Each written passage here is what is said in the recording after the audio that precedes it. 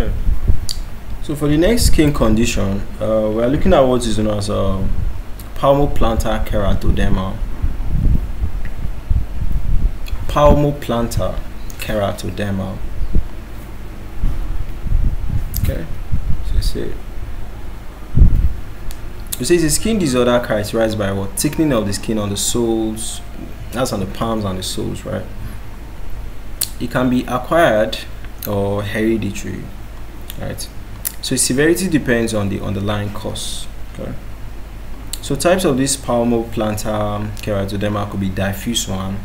This one, there is thickening on the entire soles and foot. Okay.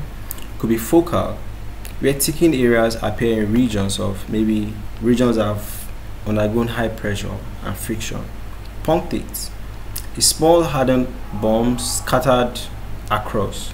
So they are scattered across but not uniform, to say it is diffuse, you understand?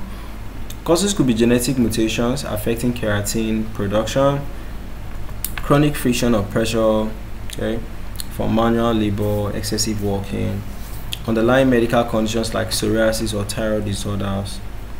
You have been exposed to irritants, okay, like chemicals or allergens. So symptoms: you have a thick, rough skin on the palms and soles, painful fissures or cracks that may bleed, redness or inflammation in the affected areas. They have difficulties in gripping objects on the hand, okay, then difficulties in walking, it occurs on your soles.